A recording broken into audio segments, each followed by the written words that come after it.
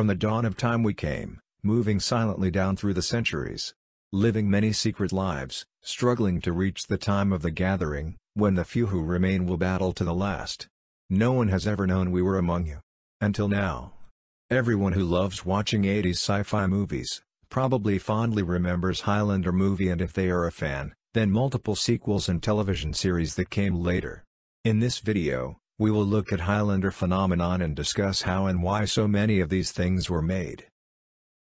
Peter S. Davis began his career as a Wall Street lawyer and launched his own firm in his 20s before heading to Hollywood in 1977.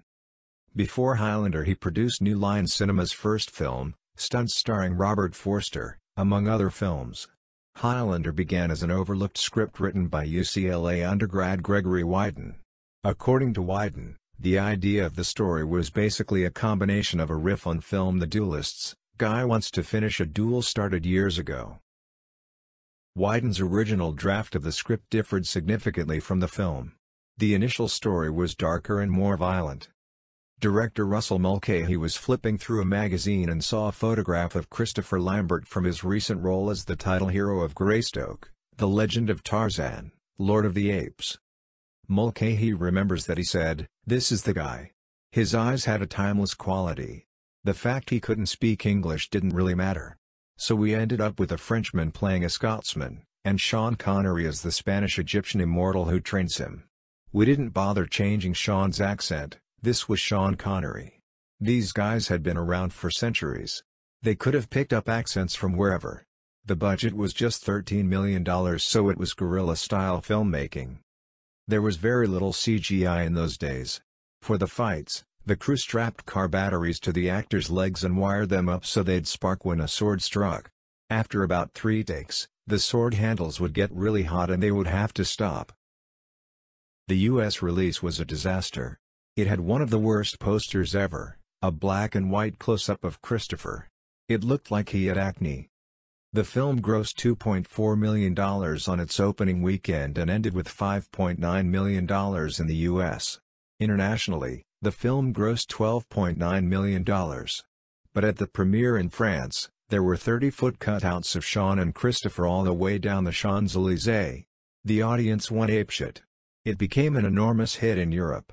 Then Highlander found a rabid fan base in the US when it came out on VHS. Highlander 2 was released 5 years after the first movie. The first Highlander lost money after it was released, bringing in only $12.8 million worldwide on a $16 million budget. The movie was a huge hit on VHS rental market, and due to good performance in the international markets, new movie franchise was born. Originally Highlander producers saw no reason to make another film. Foreign distributors brought up the idea for a sequel again and again. "When are you doing this? There's a real desire to see another Highlander film," they would tell Highlander producers.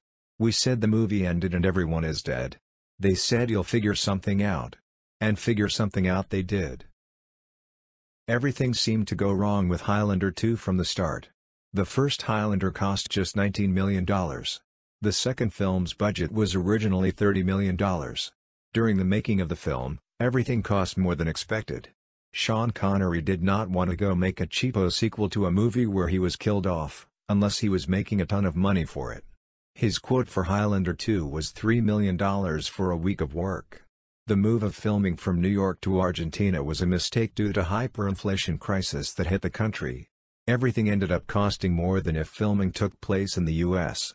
In addition to this, UK just recently went to war with Argentina over Falkland Islands, so the Argentine crew was already not in the mood to work for a bunch of Brits post-war. Russell Mulcahy later claimed he was signed on to direct the film without his knowledge. At the end, insurance company took over the editing of the film. According to the director, the film that was released just wasn't finished. Russell Mulcahy famously walked out of the premiere for the film. When Highlander 2 came out, it was panned by the critics for large plot holes, poorly developed characters, confusing story structure, abundance of subplots, and bad editing. It grossed only just over $15 million in the US. In 1992, a television spin-off was developed, entitled Highlander, the series. French production company Gaumont Television bought the rights to the series to have it produced in syndication in America with a local crew, a groundbreaking move at the time. Highlander marked the first time a French production company was creatively involved in a show intended for the American market. Christopher Lambert did not wish to do television, though he agreed that there should be a series, and originally Connor MacLeod was to be the protagonist.